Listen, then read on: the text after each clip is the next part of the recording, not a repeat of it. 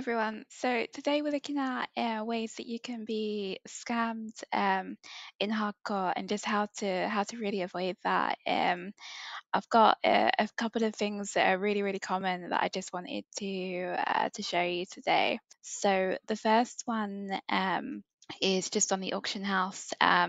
Is when you're using the default UI of the auction house.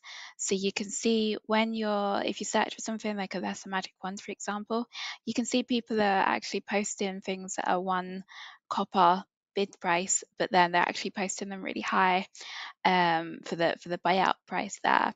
That's in order to try and get people to click on them and choose the wrong ones. You can see one here is at 5 silver 55, but was at 51 gold, which is completely ridiculous. I've actually, back in TPC Classic, I actually bought, I think it was Eternal Life for about 800 gold accidentally. So I know that horrible feeling when you do it. So I just wanted to show everyone really just how common this is. You can see it's on a whole array of things. The best way to avoid it is Blizzard actually put into the classic UI an option to sort like the auction house now. It's fairly new for classic to have the price sorting options. Unfortunately, the price defaults to current bid in the sorting. So all you need to do is press that little cogwheel at the top and then change that to sort it by buyout, and then that will actually solve your problem there, and that will mean that you don't see the ones with the low bid price first. I always sort things by buyout anyway, so you can, yeah, if you have a look, you can see that there. It really does solve the problem. The other handy thing that this does is actually, if you look at the cog options, rather than going by total price, you can change that to unit price, which means when you're looking for something on the auction house, you can see that. So you see there, you can see the whole stack of 20 linen cloth. You don't have to go all the way down page after page after page after page. You can see them on the first page if they're cheaper by unit. So that is another one that is really good. You can see even on linen cloth there is a whole load of them that are at 1 copper, but they're at like 9 silver buyout. It's completely ridiculous. Generally, if you use any add-ons, so if you use TSM or use Auctionator, the add-ons are all able to sort things correctly. But unfortunately, even though Blizzard did go to the trouble of putting it into the UI so that you can sort things, they haven't actually made those the default settings, so you still need to change it yourself. I do recommend using an add-on like Auctionator.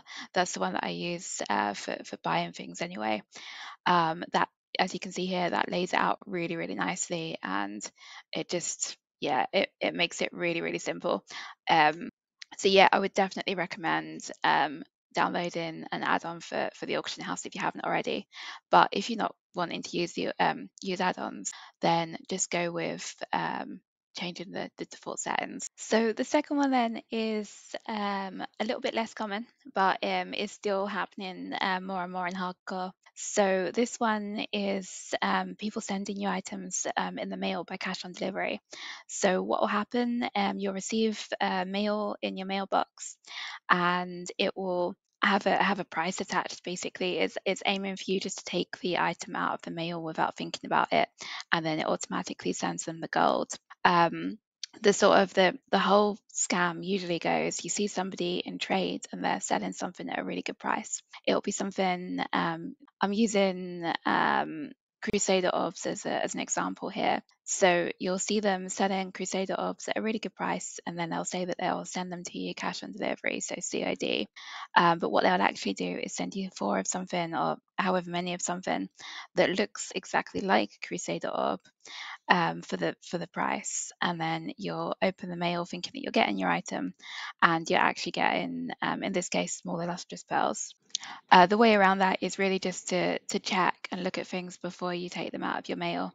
It's easier enough one to avoid, but yeah, just be aware. Basically, it's not that common, but it is happening more and more. So just think about it before you do take something out of your mail from someone you don't know. So I hope you found this useful. If you did, then please do take a moment to press subscribe. I would really, really appreciate it. Thank you very much. Bye bye.